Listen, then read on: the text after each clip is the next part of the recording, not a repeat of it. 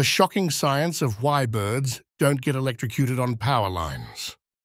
Have you ever seen birds resting calmly on power lines and wondered, why aren't they zapped by electricity? It's a shocking sight, literally. This everyday mystery hides a fascinating slice of science about how electricity interacts with our feathery friends. Let's dive into the electrifying truth. To understand why birds stay safe, we need to grasp the basics of electricity. Electricity flows as a current, always taking the path of least resistance. For it to travel, it requires a complete circuit, something to flow through and return to where it began, like a loop. Power lines carry electricity at high voltages, making them incredibly dangerous for us humans. But for a bird, the equation changes. Their ability to safely perch comes down to the principles of voltage and what counts as a path of least resistance. When a bird stands on a single power line, their body doesn't complete a circuit. They stay at the same electrical potential as the wire they're perched on.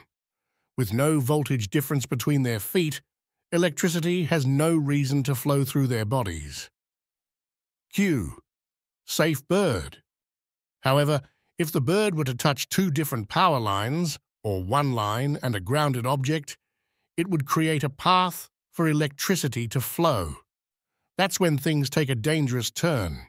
In this case, the bird acts as a bridge, completing the circuit. Goodbye, safe perch. It's not just luck that birds survive this dangerous balancing act. It's science at play. Birds owe their safety to insulation and their small, lightweight bodies.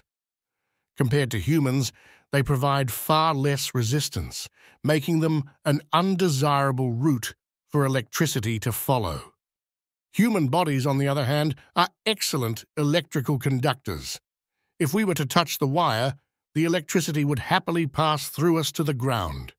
That's why we cannot afford to relax around power lines the way birds can. Physics favors the feathered here. Yes, even birds are not completely immune. If a bird stretches its wings too wide and accidentally touches two power lines, or if it brushes a grounded pole while perched on a wire, it creates a deadly circuit. Safety vanishes in an instant, proving power lines are no playground.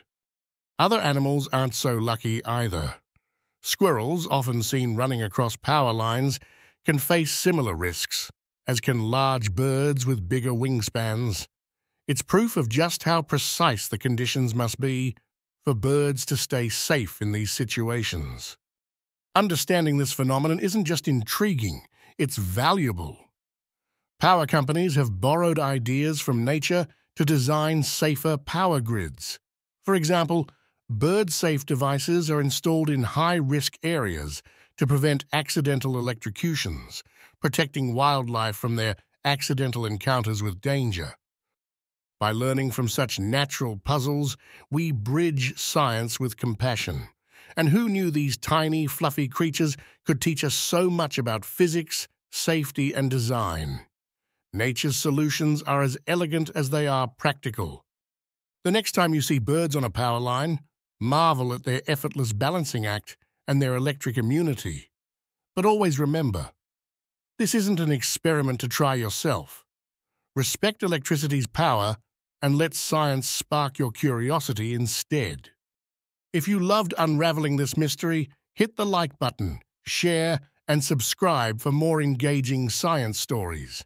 Your support powers our exploration of nature's coolest secrets. Let's keep the curiosity flowing, just like electricity.